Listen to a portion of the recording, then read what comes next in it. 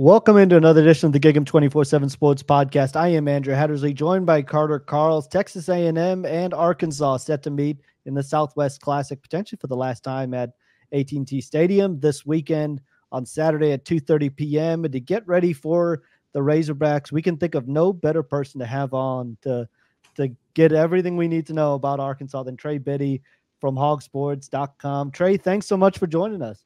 Of course. Appreciate you guys having me. Fresh off your own show earlier today as well. Got to ask you, because I think this has been kind of one of the big talking points, it feels like, for the last couple of years, was this potentially being the last game at AT&T Stadium. A&M fans have been pretty vocal about it. Arkansas fans have been pretty vocal about it. How do you feel like Arkansas fans are feeling about it? It feels like both fans are kind of ready to get back to campuses. How do they feel about it? Yeah, well, I mean, it's a mixed bag, but most people in the bag, I think, are ready for this series to move somewhere else. There's a lot of Arkansas fans in Dallas who like, just being able to pop over and go to a game real easy and watch their Hogs play. Obviously, they probably would like to see it continue, but it's no secret that this series has not been very kind to Arkansas. This was a series, what was it, like 41-24-3, I think, before Texas A&M joined the SEC, and now it's like 42-35-3. So it's changed a lot, and this venue just hasn't been very good. The first 3 years they played there with Bobby Petrino as head coach, Arkansas went 3-0, and then ever since it's 1-11? Is that the number? I think so. I think it's 1-11. So that plays a part of it for Arkansas. And I just think maybe it's gotten a little bit stale, just the same teams, the same venue every single year. I don't think it's necessarily good for recruiting for either team, even though Arkansas has said, it's good to get exposure from Dallas area recruits and stuff. Texas A&M's bringing recruits to this game, but they can't talk to them.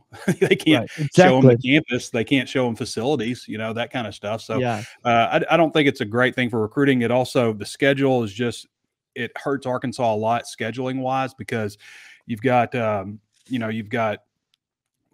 has played one game in Fayetteville to this point. That's crazy. We're on week 5, and this is one game in Fayetteville because they also play a game at War Memorial Stadium in Little Rock.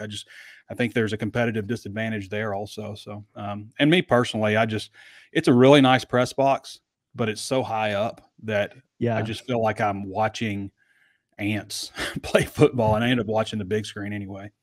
You do. Yeah, Trey, the only thing I like about it at this point is the mac and cheese in that press box. It is. They do you well. They do you right as far as food and drink. They do. Sure. Well, Trey, going into this season, Sam Pittman, obviously one of the names you hear pop up on the hot seat talk. I know last year you were kind of asking him like, hey, what's some momentum? What's some things you can do this offseason to kind of, have more promise going into the 2024 season? I'm just kind of wondering how you feel like he did over the offseason and so far, just what he's done and maybe what kind of finish he needs to have to kind of inspire some confidence among the fan base. Yeah, well, I think a lot of people expected change as the season was coming to a close last year, and then we're wondering like, okay, they're going to keep Sam. It could get very toxic, as you know, in the offseason when you keep a guy that most people think is on his way out. I don't know that they could have done anything other than hiring Bobby. Like literally, I don't know if there's another hire other than hiring Bobby Petrino, just the way people in Arkansas feel about him and his offense, the success he had at Arkansas in the past. So that was a big move for them. And, they produced pretty well on offense. But, winning games like this is going to go a long way. Like losing that Oklahoma State game, there was a statistic put out that teams that had put up 550 yards and outpaced their opponent by like 200 yards were 327-1 since 2020. And Arkansas is the only team that was the loser. And the average score is like 53-13, but Arkansas seemed to find a way to lose that game. And that's kind of been a trend with Pittman at Arkansas. They've lost a ton of one-score games. There's like I think he's 12 – out of 12, I think he's lost 10 of them, 10 of the last 12 one-score games. That's not a very good number. And then it happened again against Oklahoma State. And you're just like, okay, the trend continues. So that's a big part of it. He's got to figure out a way to win those one-score games. And also games like this against Texas A&M. I mean, I think Mike Elko's a really good coach. I had him on our coaching search hot board twice, and Arkansas fans kind of scoffed at the idea because he was just a defensive coordinator, wasn't a sitting head coach at the time. But I had him during the Chad Morris search, and then during the last one with Pittman. But I also don't think you can judge a coach by his first year. If you did that, then Nick Saban is a subpar coach, and Steve Sarkisian's not a very good coach, and so on and so forth. So I think it's hard to judge a coach by year one, but I do think that he is a good coach. But it's also his first year, and they're most likely going to start a redshirt freshman quarterback. That's an opportunity that you have to take advantage of if you're Arkansas and Sam Pittman, where they have a more veteran group, like with Taylon Green also starting at quarterback, who's an older guy. So that's something that you have to take advantage of. And Arkansas hasn't done that in the past against Texas A&M, whether it's Allen or who's a sophomore, I guess, first-year starter, true sophomore, Kellen Mond, Kenny Hill. So there's a lot of Johnny Manziel, I guess maybe would be a different type of example to point to, but you got to take advantage when you're facing redshirt freshman quarterback in a program that's starting over both culturally and with a new coach. You got to win those games in the SEC, and Arkansas just hasn't done a good job of doing that when they've had opportunities. Trey, you mentioned the big name there, Bobby Petrino, obviously going to be one of the big storylines heading into this game, given his time as the A&M offensive coordinator, now back with the Razorbacks. What has he brought to the program through the first couple of months he's been on the job? And does it give Arkansas maybe a little bit of an advantage over A&M, given his experience in College Station? Yeah, I think there are a few things that you would look at and say maybe this gives Arkansas a little bit of an edge. That would be one of them, going back and facing a team that he coached at last year. And Petrino has said, not just like blatantly, but he's indicated that he was very handcuffed by Jimbo Fisher last year. I don't know why you would handcuff a guy like that, who is one of the best offensive coordinators in the country, but that's one reason, probably one of the decisions that Jimbo made that landed him where he is right now. A very rich man, but an unemployed man. So I think that's probably going to play a bit of a factor with Petrino, but in Arkansas, it instilled a lot of confidence. Players love talking about Petrino and how he teaches the offense. And for fans, it's kind of like, how you never saw the downfall of Marilyn Monroe, because she passed away, and we have this memory of her as being this certain thing, and it's kind of the same way with Petrino. We never saw a downfall. It ended abruptly, and we never saw the offense, fail to produce or anything like that. So people's idea of Petrino is that he can do no wrong. And so there's a bit of confidence that he's instilled not only with the players, but also with the fans. That's one aspect of an edge that, an intangible type of edge I think you could give to Arkansas. I also think it's important to note that Arkansas's leading passer, leading rusher, and leading receiver are all from the Dallas area. And this is probably, Arkansas didn't get a whole lot of opportunities to play in Texas. So this is a game that I think would mean a lot to those guys also, and playing in front of, what's going to be a lot of people in the crowd. Not that Texas A&M doesn't have a lot of people from that area. It's just that it's a more unique experience for Arkansas playing in the state of Texas, particularly in Dallas. Yeah, Trey, this offseason, getting Taylon Green, Jaquindon Jackson out of the portal, did you expect them to be as good as they've been so far this year? What were kind of the expectations? And then what's just kind of impressed you about those two guys in particular? Well, with Jaquindon, you could tell pretty early that he was going to be a really good workhorse type of back. He's got a real attitude about him. They kind of chip on your shoulder, like he's got something to prove, not just to himself, but to you also. I can remember in the spring, I asked him, he had a 15-yard catch in a scrimmage for a touchdown. I said, "Hey, that was a really nice catch. You didn't have a lot of catches last year. Can you tell me what happened?" He's like, "Yeah, people don't think I can catch the ball." It's like people think I have stone hands, but I can catch the ball, And then somebody asked him about, I asked him about his injury last year, playing through injury. You showed a lot of toughness, had an ankle injury all year. Yeah, people think I'm injury prone. It's like people don't think I can stay healthy. He kind of just turns everything around to where it's me against you. Or somebody said, "Hey, you're kind of a power back or something." I'm not a power back. I'm versatile. So he kind of has that mentality, and you see it on the field. He does a really good job of getting those first 4 yards and then worrying about the rest after that. I believe he's leading the SEC in rushing right now. He's got to do a little bit better in pass protection. As Bobby Petrino always says, if you can't pass pro, you can't play for me. And he's whiffed on a couple of opportunities, I guess, for defensive players to where they've gotten to Taylon Green. Green, to me, like what I saw in the spring, was a guy that would have great days throwing the ball, and then one day would just be really inconsistent. Like, where is he throwing this? And we've seen that a little bit these last couple of games. I always felt like his legs would be there. He reminded me a lot of Matt Jones not in the way that he's built necessarily, although he's very tall like Matt was, but just that he's a long strider, and people take really bad angles on him, and he can gobble up 10 yards so fast, like a couple of steps, and he's 10 yards down the field, and people just take really poor angles on him. And that's one reason he's been so effective. He's probably like a 4 or 5 guy in the 40, and he'll pick up some yards that way against Texas A&M on Saturday. But what we're also seeing is that he struggles sometimes throwing the ball, and I think he's gotten a little bit trigger shy. He's at 44% completion percentage in the last game. It was like 42 the game before that against UAB. Late finding receivers, and I think sometimes sees receivers open but questions it. And a couple of times he's left receivers hanging out to dry. He threw a lot better, obviously, against UAPB in the opener. Threw, I thought, pretty well against Oklahoma State. He was 57%, but when they needed a play, he made the play for them. So that's kind of like what we're seeing with him. Like, he's got to pick it up in the passing game. If he can get to 60% completion percentage, then he's going to be really, really dangerous because of his legs. Sticking with kind of Taylon Green and that Arkansas offense, looked really explosive, like you mentioned at times, and then had some troubles with turnovers as well so far. What have you seen in kind of that duality, and what are kind of maybe some of the issues that have plagued them in that regard? With the turnovers, he's just made some bad throws. I mean, it's he is not. I just feel like he has lost a little bit of confidence throwing the ball, and I don't know what that stems from. But early, he was throwing guys open. And now it seems like a guy will just be standing there, and he'll scramble around and then find him, way late in the process. So that's a good question. He doesn't miss guys low. He sails it sometimes. He's had, I think, one ball was tipped in the air, but he was hit one time on a throw, which would have been a wide open wide receiver. They would have gone up, 17 to 21 points on Oklahoma State if he had not thrown that pick six where he was hit when he was throwing the ball. But Arkansas's offensive line also has to do a better job protecting him. That's another factor. And it's not just him. As I mentioned, Jaquindon Jackson's had a couple of whiffs that turned into sacks also. But Arkansas revamped things on the offensive line, new offensive line coach, 3 new players from the transfer portal who are all starting.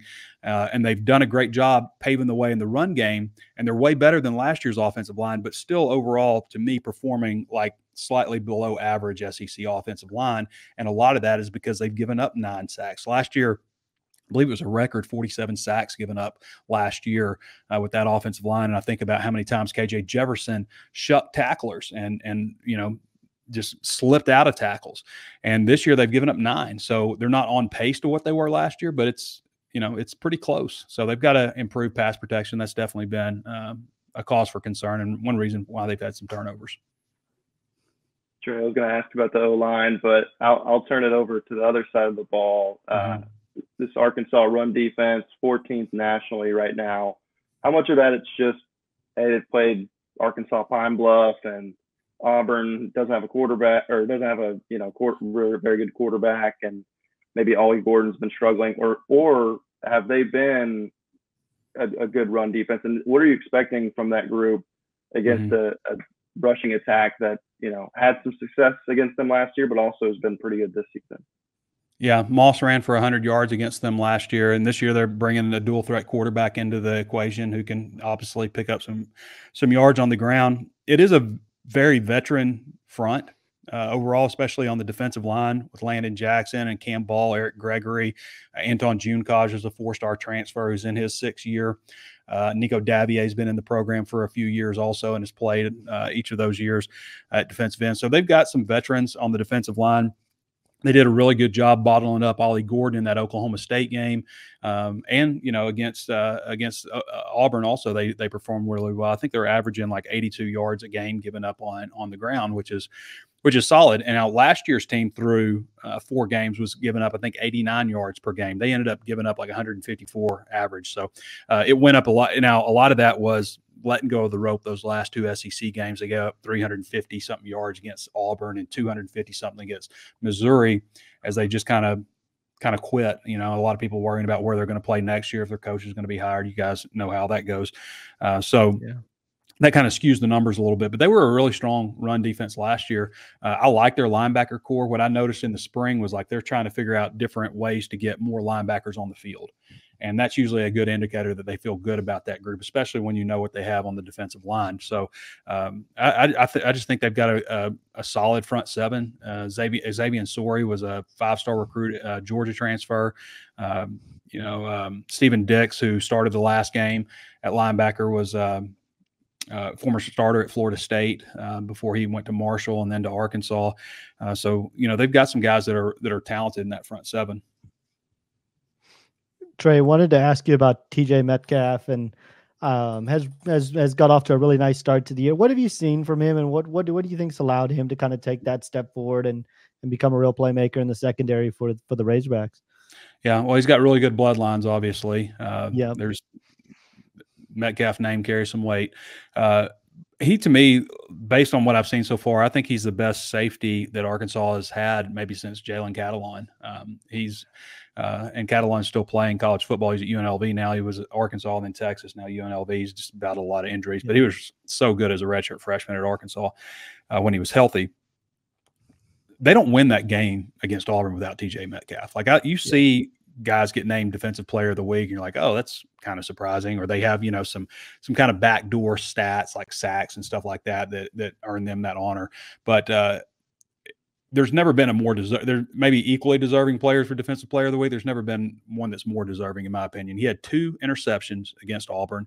One of them was not one play he made was not an interception, but he tipped the ball and then it was intercepted by Danico Slaughter. I think that was Auburn's first series. He also, there was what would have been a touchdown run, and he comes back and strips the ball from the running back, and it's recovered in the end zone by Arkansas. So he saved a touchdown there. He also had some more pass deflections and tackles, obviously. I just thought he played a phenomenal game, and in his home state of Alabama. Hudson Clark has been kind of a staple in Arkansas secondary. He's caught a lot of flack from Arkansas fans because he's been kind of, hit or miss sometimes, but nobody's beating him out year after year. And then, here comes TJ Metcalf, who's just a second-year player and beats out Clark, who's a 6-year senior for that safety spot. And, Clark has kind of moved around from nickel to safety, kind of filling in all those spots as a top backup. But Metcalf has been a really nice addition on the back end for the Hogs in an area of which was going into the season kind of a, how good are they going to be in the secondary? Because you felt pretty good about their front seven, but the secondary was, a little bit of a concern in terms of depth and stuff. So Metcalf's emergence has been really big for him. Trey, my bad. I think I went out just a second, but I'll jump back in and ask you, just going in this game, when you look at it, Arkansas, how did they win this game? How do they lose this game? Maybe you could say it's the same old song and dance with Arkansas, where can't beat itself. We've seen that time and again. But what do you kind of see as how do they win? How do they lose?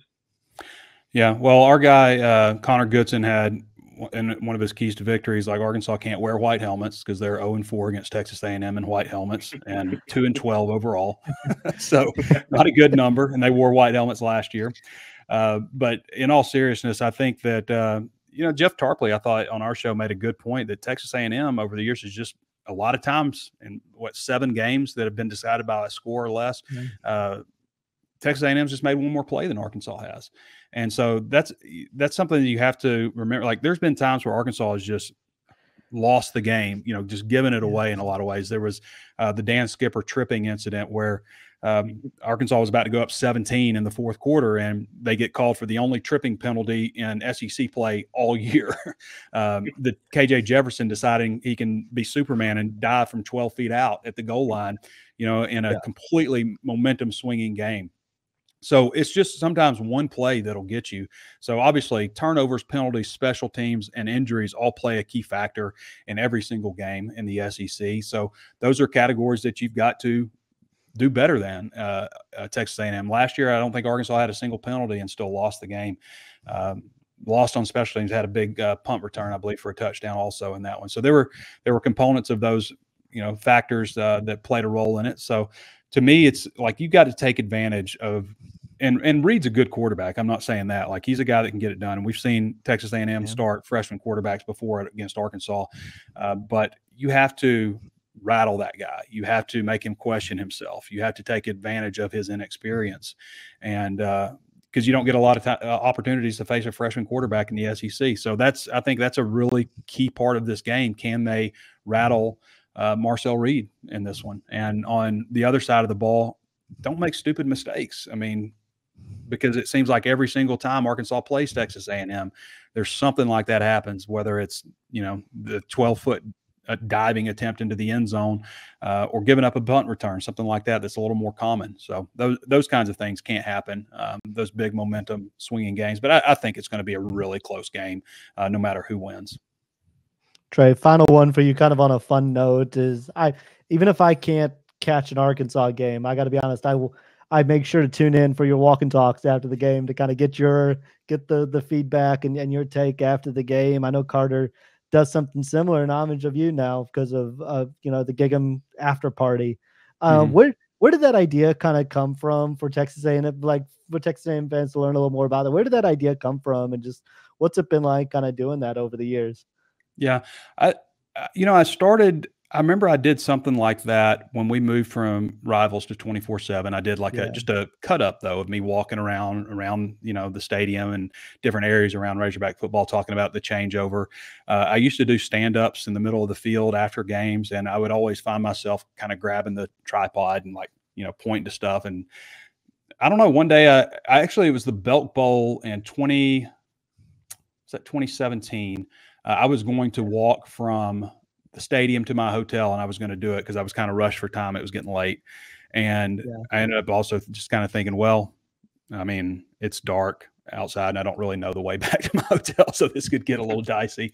So I ended up doing it in the hotel room. I don't know. I think one day I just decided I was going to do it. I don't know that there was, and I'd done stuff like walking with the camera a little bit before, but nothing like that. And I think one day I decided I was just going to get a selfie stick and walk to my car. And when I did it, the response was just overwhelming. Like the amount of people that just loved and also when I really first started doing it was 2019, and Arkansas really sucked. And I was kind of pissed about the state of the program. I thought it was ridiculous. And, people I think like to see me angry. So it just took off from there. And it's exceeded my expectations, obviously. But I just find also, when I do radio, because I do it remotely, I do a 20-minute segment every day. And I've always walked. I've always just put my headphones on, use their app, and I walk around basically in a circle. And for some reason, my thoughts just kind of pour out of me. And every time I'm done with it, I'm like, man, that sucked. People aren't going to like that. And people love it. So I just keep doing it. I was going to say, it's excellent work. I really enjoy listening to it. I'll be honest with you. I think Carter does as well. Trey, thank you so much for taking a few minutes to visit with us. Safe travels down to Texas this weekend, and always appreciate the time. Yeah. Thanks for having me, guys.